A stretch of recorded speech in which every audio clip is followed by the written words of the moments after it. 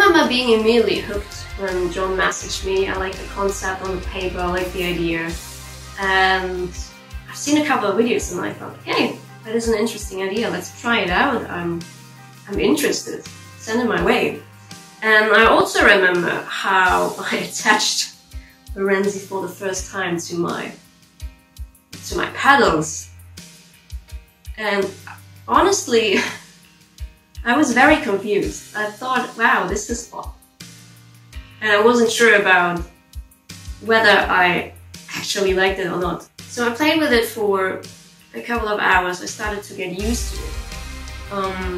But still wasn't entirely convinced yet. So I did change back to the pedal without the Renzi attached.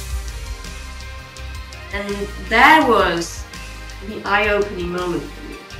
I immediately felt out of balance, and I was like, wow, why is that happening now to you? What is wrong? You've been playing like that for over 10 years, just with a normal pedal, without the Renzi. Why are you suddenly feeling so much out of balance? And yeah, again, that was that eye-opening wow moment where I thought, okay, you've been missing out on a lot of balance the past years. Wow. And as drummers, we obviously rely a lot on muscle memory, and every time we're training something in our setup, we'll have to get used to that. Our muscles, our mind will have to get used to that.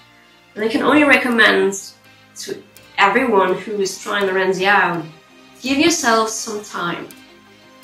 Give yourself some time to get your body and also your mind getting used to it. And then change back to the stock plate and see how you're feeling about that then. That difference that you're going to feel was mind-blowing for me, and I guarantee you that you will feel a massive difference as well.